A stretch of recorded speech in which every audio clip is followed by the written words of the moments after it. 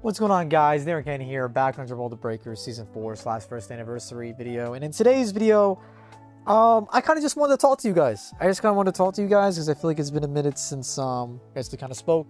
And I just want to talk about Season 4, the first anniversary. And I understand that it hasn't been perfect, but you probably saw the title of this video, you've seen the thumbnail of this video. And I'm just saying that we need to cut the devs a little bit of slack when it comes to Dragon Ball Breakers. Now, I understand that this season's launch and the first anniversary has been rocky. I understand that. I have said, I've made videos about, did they ruin the first anniversary? Oh, Flex Queue isn't working. Raider Queue isn't working. I can't even play the game. You can't play games with friends on PlayStation anymore. Things like that. I'm like, PlayStation Plus is coming out, and like the game isn't working still. They didn't extend it 2.5 times XP, even though the game wasn't working like that well for the first couple of days. You couldn't even queue it all for like the first day. You had to do customs practically. So it's just like, I understand they made a lot of mistakes, and I understand that Season 4 was rocky. And for some of you, it might have turned you off to playing the rest of the season. Maybe you're just watching people like myself play it and talk about it, right? But I think we need to like take a deep breath, look back, and see everything that they were trying to do, and see and realize the intentions that they had. Because I truly feel they tried to make the live stream and this season and this anniversary the best that they possibly could make it, and try to get everything that we have ever asked for implemented for this season. So let's basically just go down the list of everything that they intended on having for the launch of this season. So one of the biggest announcements that they did during the special anniversary live stream where they had all the producers was the announcement of a ranking system. And this is something that I've been personally asking for since Season 2, or probably even Season 1 of Dragon Ball Breakers. And for me as a creator and as a player and as a fan of this game, this gives me evergreen content that I could do, and this gives me something to farm and work for beyond Zenny, beyond like my Raider level, beyond my Survivor level. Because typically, how Dragon Ball Breakers has gone is that after you complete the Dragon tier, after you hit the max Survivor level of that season, and if you hit the max Raider level, what else do you really have to grind for? The game gets stale. They drop Transpheres every month, and it's just like you're kind of just sitting there on your hands like, damn, bro, I hope this next season comes back pretty soon, dude. So that's pretty much like why this was such a big deal. Now, it is not implemented in the game yet, but they did confirm that it will be coming this season. And this is just one of those things that we have been asking for a very long time that they intend to include, or intended to include, for the season. They haven't announced a delay or anything like that yet, so let's not panic, but this is supposed to be coming this season. The next thing I want to talk about is the Raider feature updates. So they added it so you can reset your skill points. This is something that we've been requesting for a very, very long time. So the fact that they finally did it was awesome, because, you know, it kind of stinks that, you know, you're just starting the game, you might just put your points anywhere, but now you're actually able to reset your points and put them to the best, most optimal placements that you would want to do. Adding more voice lines, it's fun, it's not anything crazy, but the biggest thing they announced after this was the implementation of Raider Queue. So again, I understand, and before you leave a mean and angry comment, understand that they wanted Raider Queue to work. They wanted Raider Queue to work so badly because they knew how much we wanted this, guys. They knew how much they wanted us. And I think, like, what I think they should have done, and I talked about this previously, is that I think they should have announced Raider Queue earlier, and they should have tested it out in the public test server, because they have a public test server, but they didn't use this to experiment with it and see if it was ready. And I think a part of the reason why is because they want to surprise us, and they wanted to excite us to play for Season 4 of Dragon Ball Breakers. Now, was this a good idea? I could be wrong. I don't know if this is their intentions. Like, maybe they just didn't want to announce it because it wasn't ready. But I still feel like they should have tried it out before just implementing it with Broly, one of the most hyped raiders and one of the most, like, latest and greatest villains that has been introduced in Dragon Ball. So, like, of course everybody's going to want to play Raider, and of course that would mess up with the queue system. And that's why you couldn't find games, because everybody was playing Raider and not enough people were playing Survivor, unfortunately.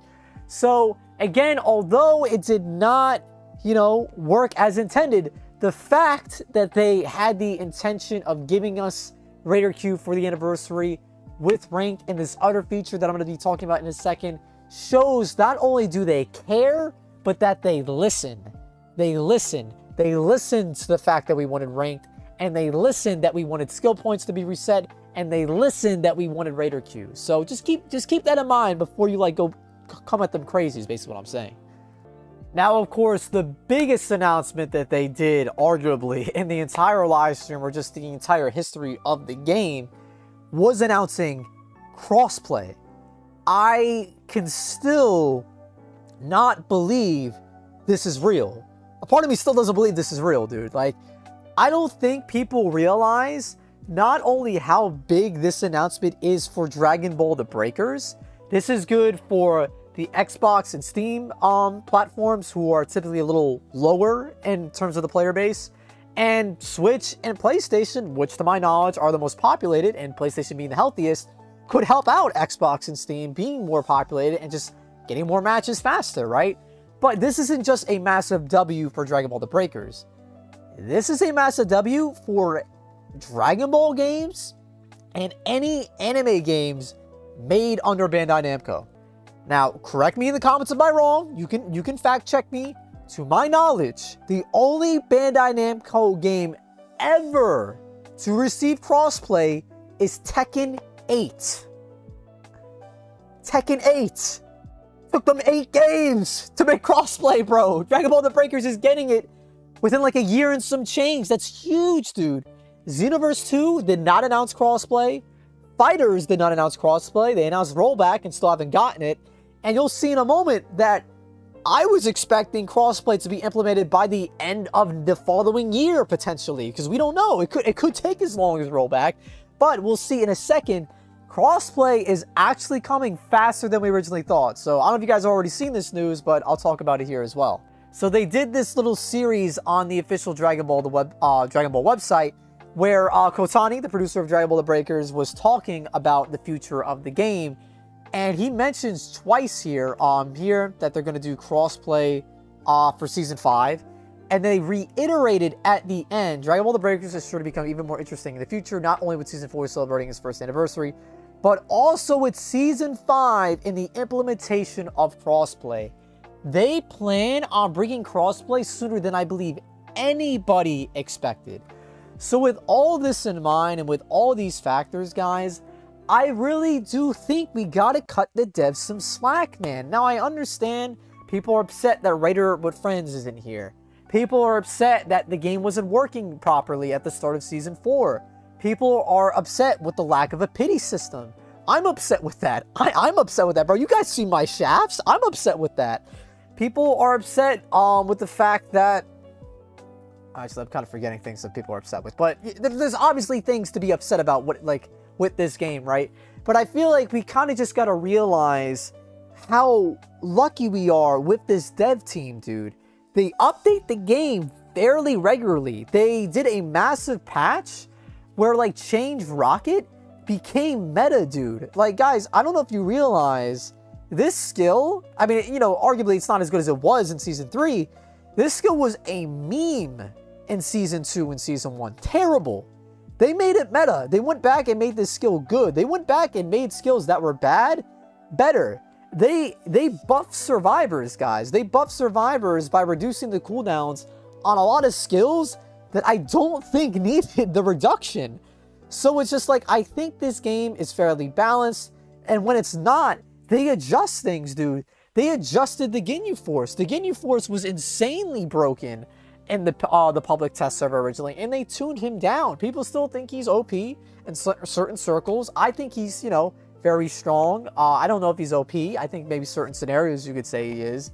But I just feel like these devs, they care. They know what we want, and they are willing to give it to us even if it's not ready. Now, you could argue maybe that's not the most responsible thing to do, or maybe they did think it was ready, and unfortunately it just didn't come to pass.